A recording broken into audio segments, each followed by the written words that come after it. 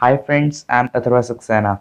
In this video, I'm going to show you the algorithms to solve the two parity errors of 4x4 Rubik's Cube. So what are that parity errors and the algorithms of that parity errors I'm going to show you in this video. So let's begin with the first parity error.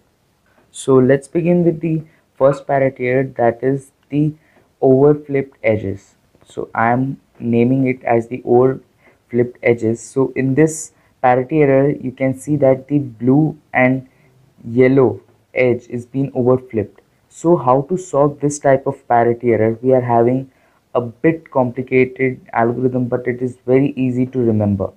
So let's begin with the algorithm. First, from over here, this layer, second layer from the right, once r prime, once r prime, now u twice, again from the left hand side, second layer, l, now f twice. Now this is l from the left hand side, second layer, now f twice once again, now r twice, u twice, r, u twice, r prime, u twice, once again f twice, and r twice at last. And now here the last step, f twice. So here our algorithm is being finished of the parity error over flipped edges. So over here we are having the second parity error.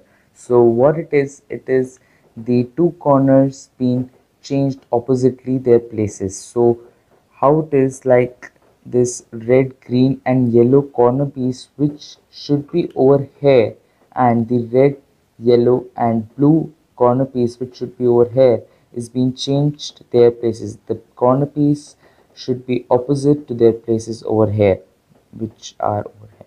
So let's begin with the algorithm of this parity error. So let's start. It's a very simple algorithm. So let's begin.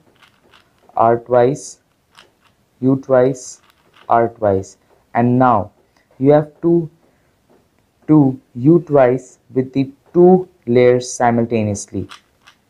Once again r twice and once again u twice. So this was the algorithm for the parity error of the two corner pieces. And now the cube will look like this. And if you want me to solve it further, I will solve it like this.